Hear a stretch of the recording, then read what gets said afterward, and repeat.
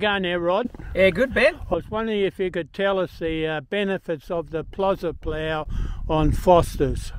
Yeah, so we're using the Plozza Plough down there at Foster's just because it's got a lot of sand over gravel, and a lot of the ridges are full gravel and quite rocky. So we're just using the Plozza Plough as opposed to the moldboard. Just it's a bit easier on the gear, and we don't seem to damage the machine as much. The Plozza's quite robust. And it's handling the rocky stuff all right? Yeah, I think so. I haven't seen what sort of job it does, but given that it's got hydraulic pressure and hydraulic breakout, it just rides over the top of the gravel. We don't quite get the same depth on the gravel. Well, what depth are you aiming to get?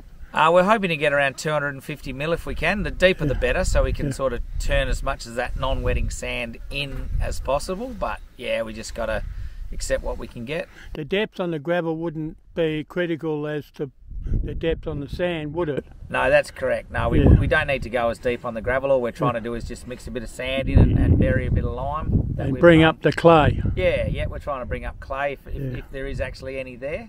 Yep. But yeah, just trying also to plough in. So we spread 4 tonne of lime. 4 tonne? In front of the Plozza. So we're trying to mix that through. And last year we spread 3 tonne as well. So we're sort of ploughing in 7 tonne of lime over 2 years. Yep.